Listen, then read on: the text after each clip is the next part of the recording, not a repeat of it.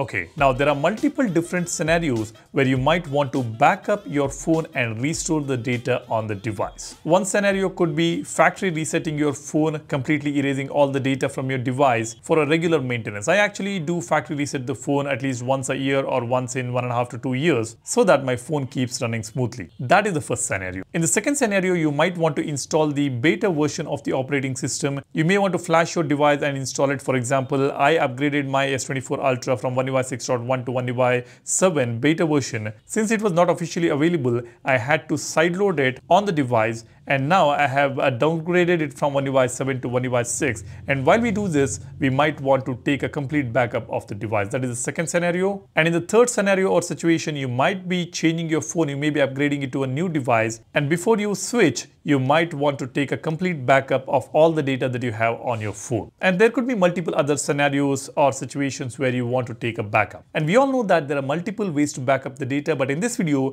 I will show you guys two simplest ways to back up and restore your data on any of the Android devices. Now, generally what people do is they try to plug in the cable and connect it to a PC and then transfer all the important files, images, videos and everything to the PC and then transfer all of them back on the device. That is a little time consuming and a bit irritating process because in the My Files application or in Gallery, you will have to pick all those images, videos and sort it out and then copy and paste it and then get it back on the device. Now, instead, there are two simple ways. One is the cloud backup and the second way is to perform the backup and restore using an external hard disk or a USB pen drive. So let's go ahead and take a look at these two options. The first one is of course the cloud storage, which some of you as Samsung Galaxy phone users would already know. I'm not sure whether the other Android phones are offering this feature or not. Let me just show you that. Let's go to the settings. I will tap on General Management. Here, when I tap on Reset, you can see we have temporary cloud backup option. Backup unlimited data to Samsung Cloud for up to 30 days or restore data you have backed up. So what this means is the complete phone's data backup can be taken and stored on the Samsung Cloud for up to 30 days. No matter what is the size of the data that you have on the device, you can completely back up on the cloud, on Samsung Cloud and restore it. Let me tap on this. It says backup unlimited data to Samsung Cloud for up to 30 days or restore data you have backed up. All you need to do is tap on backup and here it will search for the data to backup and then you can choose the one that you want to backup. As you can see, it has selected 15.61 GB. Now this is very less because I have already formatted my phone and taken the backup on this hard drive. I'm going to come to that in a bit. We have got 15 GB here. It will back up calls and contacts, messages, applications, home screen, secure folder, settings and permissions, images, videos, audio and documents and files. It is not showing up here because there is nothing available on the phone. It says no data to backup. So you can also back up the documents and files. So everything can be backed up on Samsung Cloud, which is just insane. And thanks to Samsung for offering this particular feature. Now all you need to do is tap on backup. Everything will be available on Samsung Cloud. And when you have the new device or after formatting this device, you can come back here and you will be able to restore it from this menu option itself. You can see we have this restore data option. If you have already backed it up, you will get this restore data because the data is available on the cloud. It will find the data and then it will show you this option restore data. Now this process is also going to take a long time because all this data will have to be uploaded to cloud. So it may take a couple of hours. Now, the simplest and the best way to back up your data is by using a hard disk, an external hard disk, or a USB drive. If you have a pen drive, you can use that as well. As you can see, this is the pen drive that I've got. And I also have this OTG connector here. You can use this. This has come inside Samsung's phone box sometime back. But now you may be able to find it on Amazon if you don't have it with you. So use this, connect the pen drive here, and then you can connect this to the phone. Or if you have a hard disk, you can use that as well. Let me show you that. I've got this SanDisk here. This is a 2 TB SanDisk that I've got.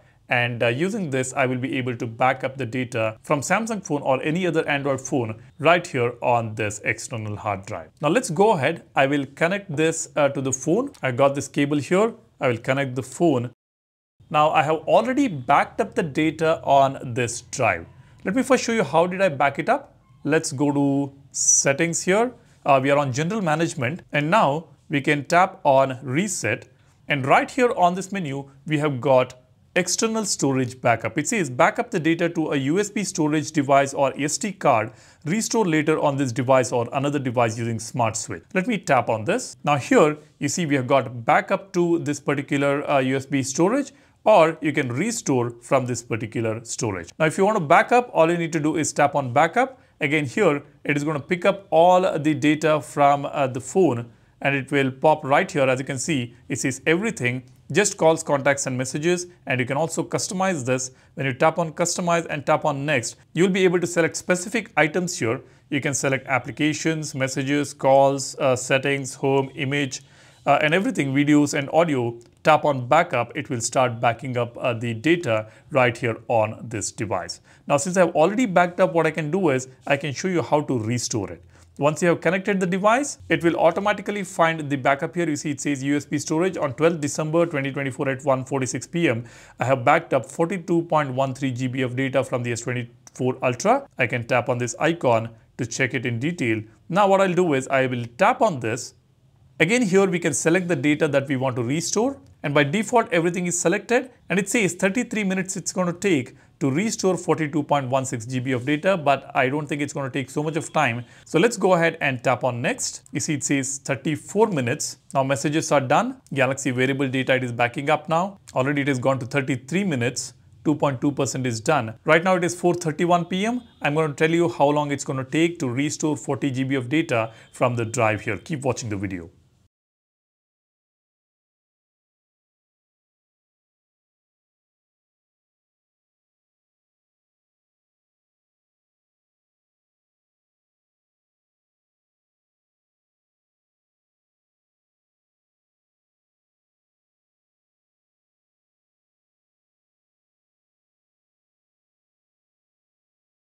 Here we go. It just took about less than 5 minutes to restore close to about 50 GB of data from this disk, from this hard drive onto the Samsung Galaxy S24 Ultra. Now, of course, this depends on the read and write speed. This particular hard disk, the SSD, offers close to about 1000 Mbps speed. So maybe because of that, it was quite fast. But if you were to do the same thing on a pen drive, which has got slow writing speeds or reading speeds, then it might take longer time. But if you have a good USB storage, a fast USB storage, it is going to take about 5 to 10 minutes for a 50 GB data. And for about 200 to 300 GB data, it might take about 20 minutes or 30 minutes. So that is quite fast indeed.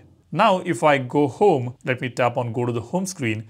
And if I tap on gallery, I have got all those images, videos and everything is back. And we have got all the settings, the phone settings, the messages, the call log, and everything will be back here on the phone. And this is kind of funny. You can also see this on the home screen. There are so many widgets background which are showing up here because these widgets I had set up from the One UI 7.0 because I had upgraded this phone to One UI 7.0 by sideloading the operating system. All that backup was taken on SSD, and since I have restored it, it is showing me this background and there are no widgets available because those are not available on One UI 6.1. Let me just tap on this and see what happens. Yeah, I will have to remove these widget backgrounds and I'll have to set up the new backgrounds, and you won't believe I had set up multiple different new widgets from One UI 7 on my home screen. All the backup is available here, but the widgets are gone. You can see all these are showing up here. I wanted to make a video on all the new widgets that we have got, but now since I downgraded to One UI 6.1 to get the official version of One UI 7, which is coming probably on 15th or 16th of this month in India, I had to downgrade my phone to One UI 6.1. So all these backup are also available. The home screen, the home launcher backup itself is available here on the drive. So that was restored, and that is when I got all these applications and everything back here. And I'm sure all the phone settings also have been restored. This is the best way to back up your data in case if you're factory resetting your phone for any purposes. Do go ahead and check this out, try this out. If you don't have a hard disk, go for a pen drive and back it up on the pen drive, and then you can restore it and you will be able to get all the data, all the settings, including the home launcher settings and everything will be restored on the device. That is all I wanted to share with you guys. For more tips and tricks, do subscribe to the channel. You get to learn a lot on the channel about your Android phone, and do hit that like button if you find this video informative. Thanks for watching. You guys take care and stay safe. I'll see you in the next one. Cheers. Bye-bye.